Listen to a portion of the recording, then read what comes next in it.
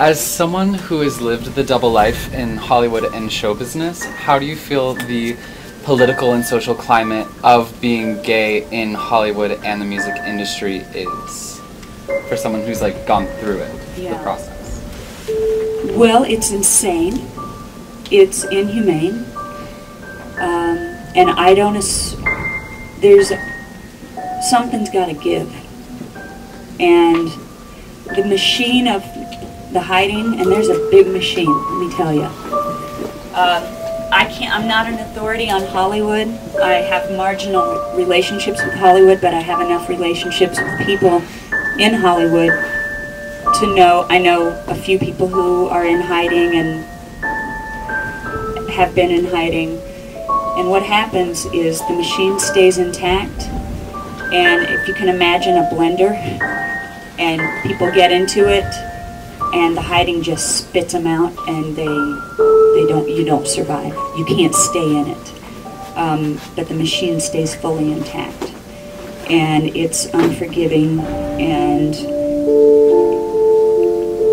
it kills people, spiritually and oftentimes physically. And you tend to see people, I won't name names, because it's not my business to do so, but when you just pay attention to the people that you see, that God, they had such a good career. What happened to that guy? Or what happened to that girl? Now she's a mess. She's in rehab again, or she had 12 hit movies, and where did she go?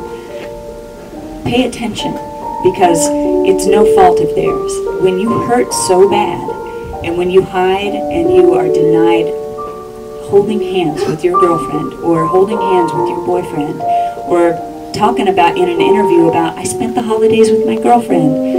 When you are denied that basic, primal joy that everyone else gets to have, it hurts. And what do you do when it hurts? You medicate.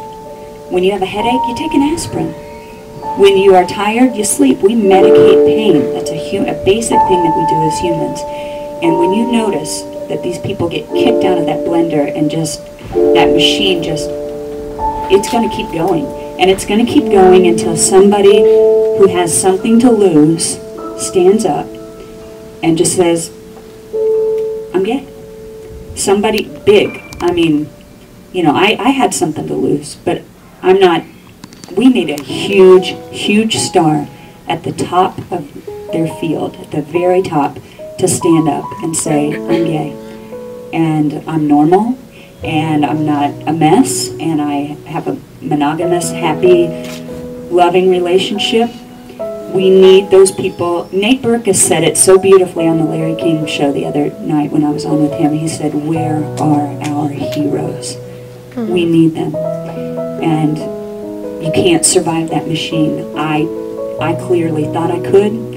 When I was 11 years old, cutting deals with God, saying, I can survive it, just give me music, I thought I could survive that machine. And at age 36, when I had my breakdown, it kicked me out. The machine just, I couldn't survive, I couldn't last anymore. And I just got kicked out and fell apart. And I was that close from being a suicide that you would have never known why I did it.